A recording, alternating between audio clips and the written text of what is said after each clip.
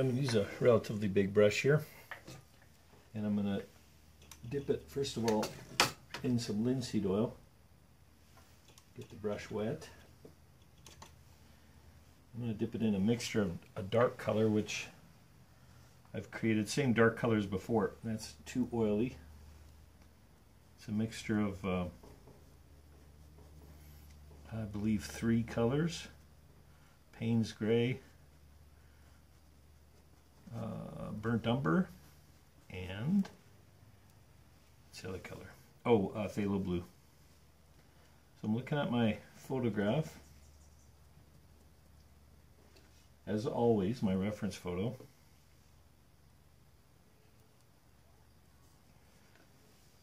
And adding the dark areas. I'm noticing as I do this that I'm not really accurate on a bunch of the areas, and that's okay. I've done this scene a few times, so oh, that's another little tip for you, is that if you want to get good at something, repetition is very, very helpful. One of the most powerful ways of learning. So, for example, in this case, I've taken many, many photographs of this particular scene, and I've painted it, I don't know how many times now, probably 5 or 6. But I remember being told in art school and by a few other artists that if you really want to get good at something, paint the same thing multiple times, because obviously you become more familiar with the subject, and I believe you can take it further and you understand it more each time you do it. So you get a sense in this case of what works and what doesn't work. And if you pay attention as you're painting, you know, does this have the same look and feel of these rocks? And you'll notice there are times when it does work and times when it doesn't. The nice thing about working in oils, of course, is if it doesn't work, you change it. I love working in oils. If you haven't yet worked in oils, the videos that I'm creating here should prove to be very helpful, because there's really a lot of technique in how to control the medium, what brushes to use, how thin to make the paint, how to apply it, how to go in layers. All these little tricks that I've learned over the years, mostly from doing it. I'm always learning from other artists. I mean, for 25 years I've been looking at the best artists in the world and then looking at my work and continually asking myself, well, what makes that painting better than, you know, in this case, what makes Duffy Sheridan, a little plug for you, Duffy, the best portrait artist in the world, I believe, if there's such a thing. Anyway, so what if I'm doing a portrait and I want to really learn from a master, I'll work on a portrait and then look at Duffy's work and then look back at mine continually back and forth on my camera or whatever, and ask myself, what is it about his portraits that look better than mine? In this case, better, I don't want to have to explain this every time, but just so you know, just more realistic. Why are Duffy's more realistic than mine? Of course, there are many other elements that go into what would be considered a successful painting and not, but just in terms of why did his look more real, that's something that's relatively easy to see the difference and to master that skill. Of course, we're continually working on other skills like composition and design and flow and feel and all the different elements that go into a good painting. It is amazing how sometimes it's hard to talk and paint at the same time. Most of the time it's not that hard, but okay, so hopefully when I put this video up, I'll put a link or have the reference photo that I'm using with it, because I believe it's very, very helpful in learning, obviously, to see what I'm doing. I'm really sticking probably 90% or more to the reference photo as far as what I want to create. There are many small, subtle differences in what I'm doing, but for the most part, I'm using this photo, which I love, which I took to do this painting. Okay, I'm continually looking for any place in here where it could use this dark shade. And let's see, I'll give you some examples of what to do with detail work here. I'm going to dip this little liner brush, real teeny point at the end, which I love this brush. It's not expensive either. Let's see, the brand is Princeton Art. It's a liner, which are the long, skinny brushes, but liners are really I think the best brush to use for doing a lot of detail, because they come to a point very easily. Okay, I'm going to move my canvas over a little bit here. See if this is in the screen without... Okay, let me show you how I do some detail work with this liner. I love using the small stick setup. It tends to work if you have, for example, let's say I got 5 lines here that are 6 inches long. Rather than going all across one line, I find it, for whatever reason, easier to do short little movements. I think the paint just tends to go on the canvas better for some reason. I'm not totally sure why, what the physics of that is. That does tend to be true. Now, to master painting realistically with anything is look very, very carefully at your reference. You should be spending more time looking at your reference, just about, than you're doing looking at your canvas. Because if you look carefully, for example, all of these lines in this particular example are not even. They're all varied. And unless I look carefully, I'm going to make them all the same, which tends to make the painting look contrived or a little bit phony. And if you want to look at your painting and be honest with yourself, look at a painting that you're doing, and then look at one of the, an artist that's more advanced than you, and hopefully it's the same kind of subject. If you can find that, that's awesome. So, for example, you could, just to learn how to paint rocks, you could, and you're welcome to do this, take this photograph that I'm doing and do your version of it, do a copy of it. And then as you're going along, look at your painting and then look at the one I'm doing.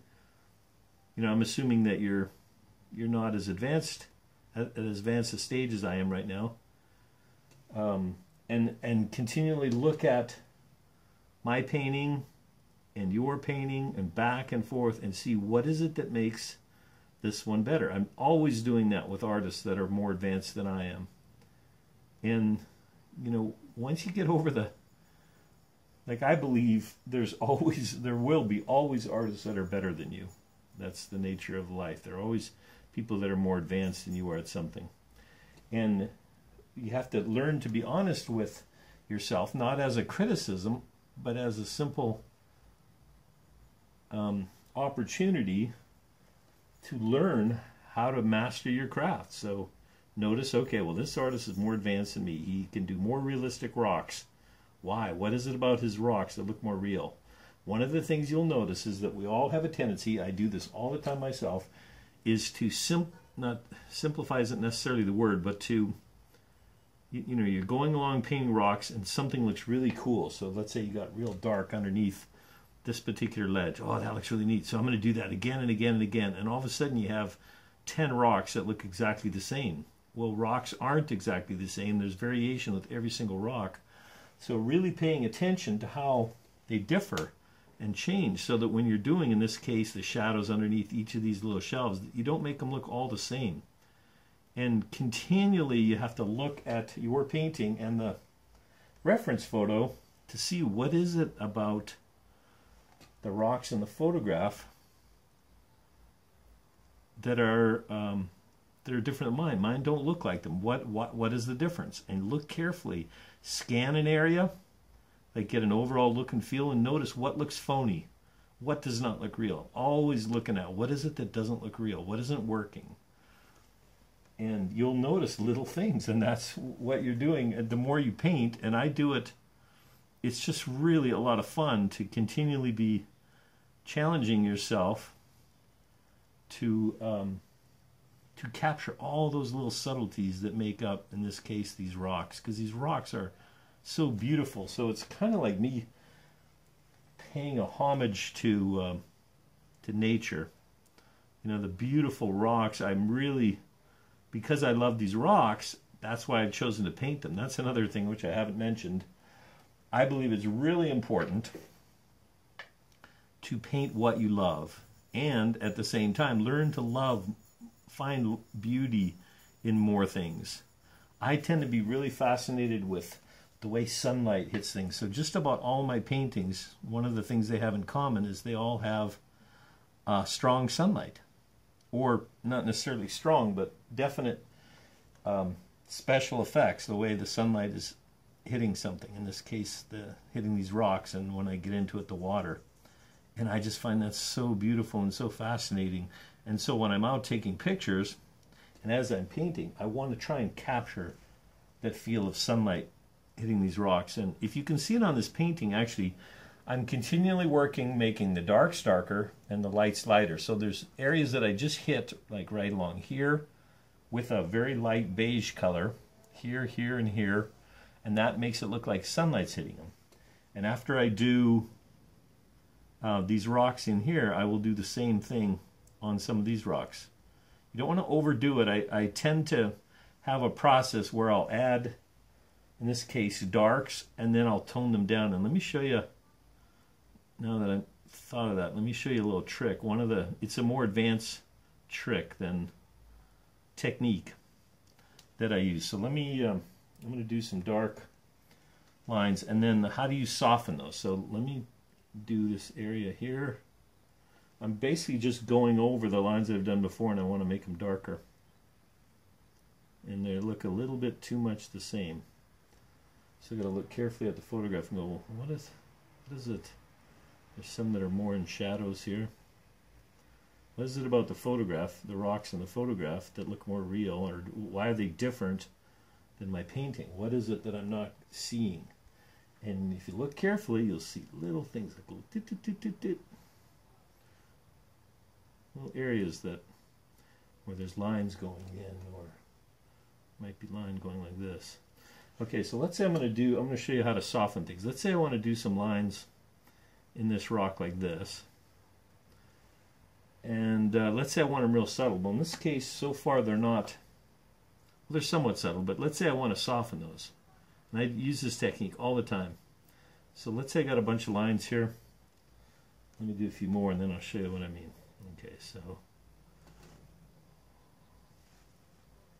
let's see here. Let's do a couple more like this. Okay, so what I do, rinsing my brush out. I quite often will rinse my brushes out in the odorless mineral spirits. I have two little tins, one with linseed oil and one with odorless mineral spirits. Okay, so this is a type of brush. I use these.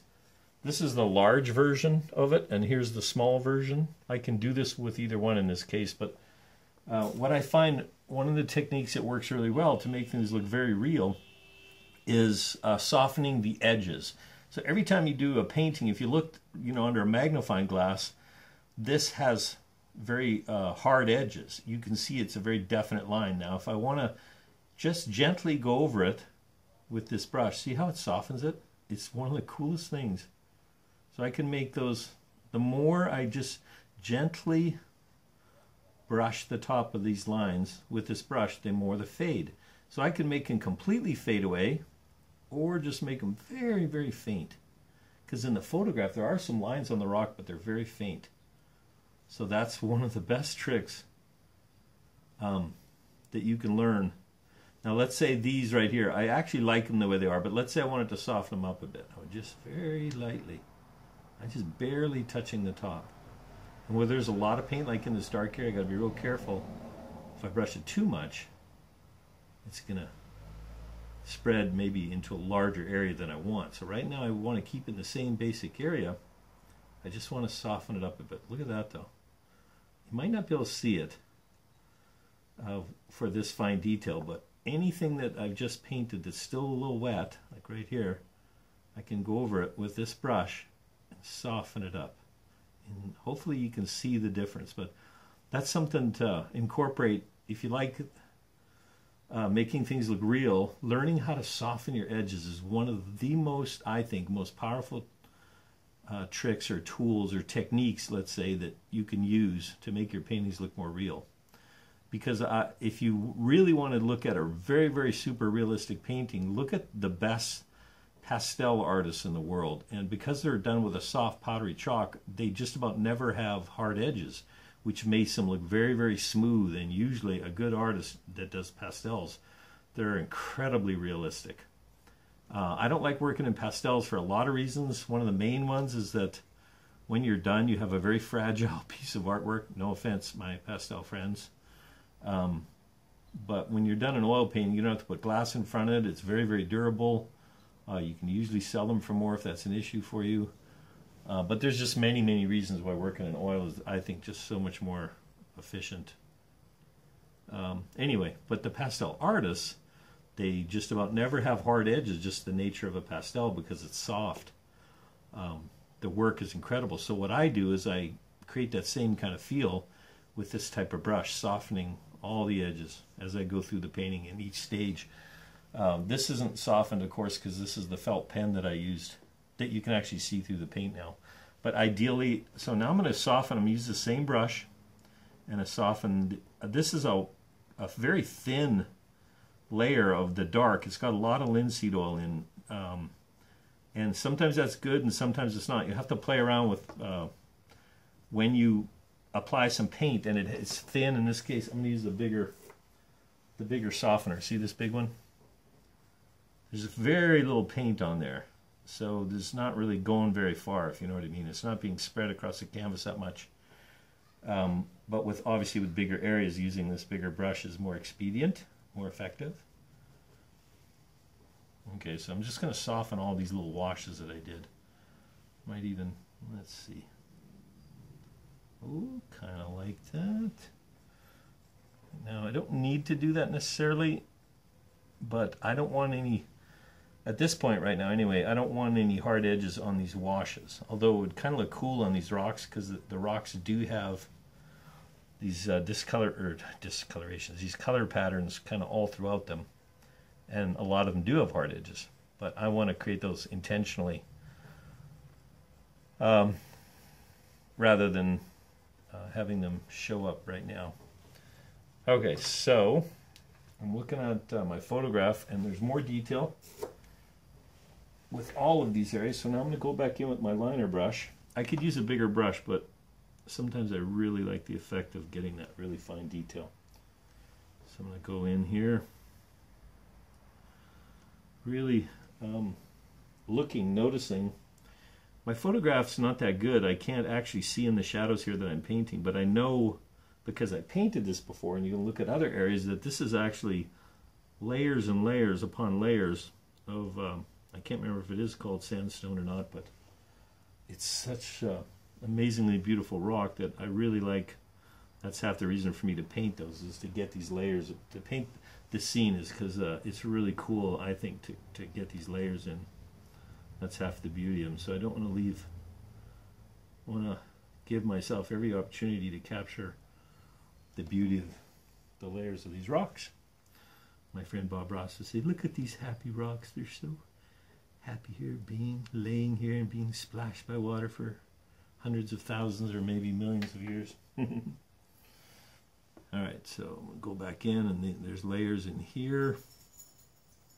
Sometimes you can go really fast, especially with nature. You know, once you get a feel for, okay, this kind of movement with this paint in this direction makes it look good. So that once you get a feel for that, sometimes going fast is good because it kind of bypasses our tendency to make things look conformed. And so sometimes I'm painting rocks, I'll go really, well, anything, rocks, trees, there's a number of things in nature that once you kind of get a feel for what kind of line and movement and that you need, that going fast will make it easier for you to not to have contrived movements, if that makes sense. You know, where everything looks the same. You don't want everything to look the same. Sometimes when you move fast, you don't have time to make it look the same. You're just going kind of crazy. Woo! There we go, all over the canvas. And sometimes I use that as a kind of a technique. And sometimes it's fun. Sometimes I'm very, very like, you know, you can probably notice that already. There are times when I go very, very exact. I know exactly what I want to create, and going slowly and carefully is going to allow me to do that. And then there are other times when I just like cruise along, go really fast. It's nice to have. I think that's one of the biggest things that I'm continuing to learn, is that rather than just learning one or two techniques for something, learn as many as you can, because you never know what technique is going to be best for that particular situation that you're in, or the mood you're in, or, you know, the effect you want to create. So I have learned many, many, many techniques over the years doing this for so long, and I'm just an avid student. I learn from every artist. You know, if there's a good realist on the planet, every time I think I've seen them all, I discover some new ones. So it's probably impossible to know about all of them, but I have hundreds of the best artists in the world saved on my computer as a favorite, and I continually look at what they're creating and how they create it. And I believe every time we look at a painting, we learn something. I mean, I do.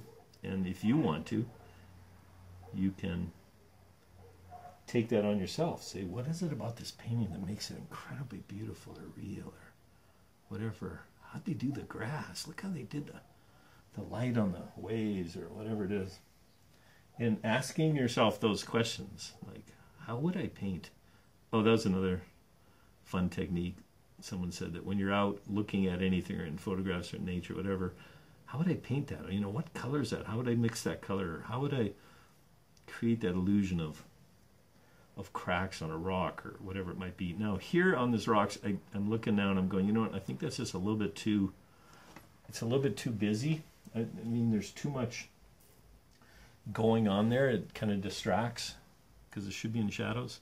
So I'm taking that brush and I'm brushing it gently across the surface of it, maybe sometimes up and down, sometimes sideways, and just going slowly and just seeing, okay, at what point is that enough? I don't want to do it too much, which is not a big deal in this case because I can paint over and add more detail.